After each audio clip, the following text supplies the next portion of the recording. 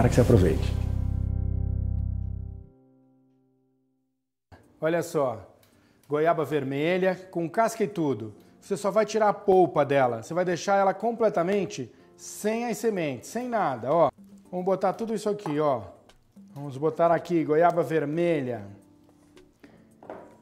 500 ml de água, tá? Já tem um pouquinho de água, tô completando aqui para dar os 500 ml. 4 colheres de leite de soja em pó.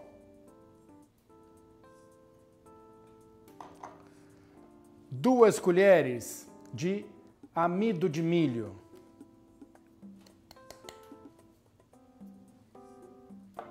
Nós vamos bater isso aqui e depois eu vou voltar para adoçar, tá? Vamos só bater, vai formar um caldo, bem?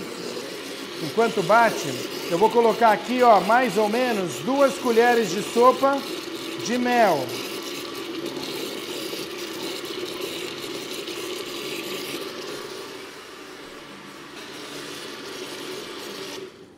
Bom, nosso creme tá pronto aqui, ó. Ficou um creme. Olha a cor desse pudim de goiaba. Olha que coisa impressionante. Lindo. E ele vai ferver, como todo pudim. Nós vamos colocar na panela até ele levantar fervura. Levantou fervura, nós vamos colocá-lo numa forma. Oh! Olha, essa panela estava quente, hein?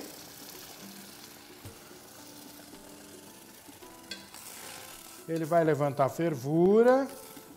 Não é essa fervura que você acabou de ver, simplesmente porque a panela estava muito quente, tá? Ele vai cozinhar esse pudim que nós fizemos. E a hora que ele tiver cozido, ele vai ferver e depois que levantar a fervura, mais ou menos nós vamos manter isso aqui 1 minuto e meio, 2 minutos, ele já está pronto para você informar. Nosso pudim chegou no ponto, olha, apurou, ele está aqui prontinho para ser informado. Olha só essa textura aqui, ó, você tá vendo? Dá para você ver aí na borda da panela? É isso aqui que a gente tem que buscar, ó. E nós vamos derrubar este pudim aqui, ó.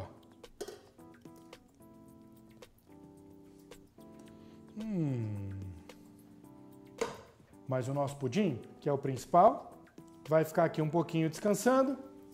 Já já ele vai para a geladeira. Assim que ele estiver mais próximo da temperatura ambiente. Na geladeira, ele vai ficar por 2 horas, mais ou menos. E aí nós vamos desenformar. Você vai ver que prato bonito. Bonito para uma sobremesa, para um lanche da tarde. Bonito para você comer. Goiaba, pudim de goiaba. Você vai gostar.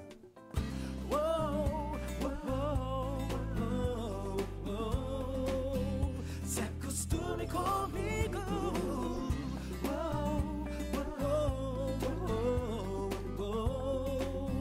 Se acostume comigo.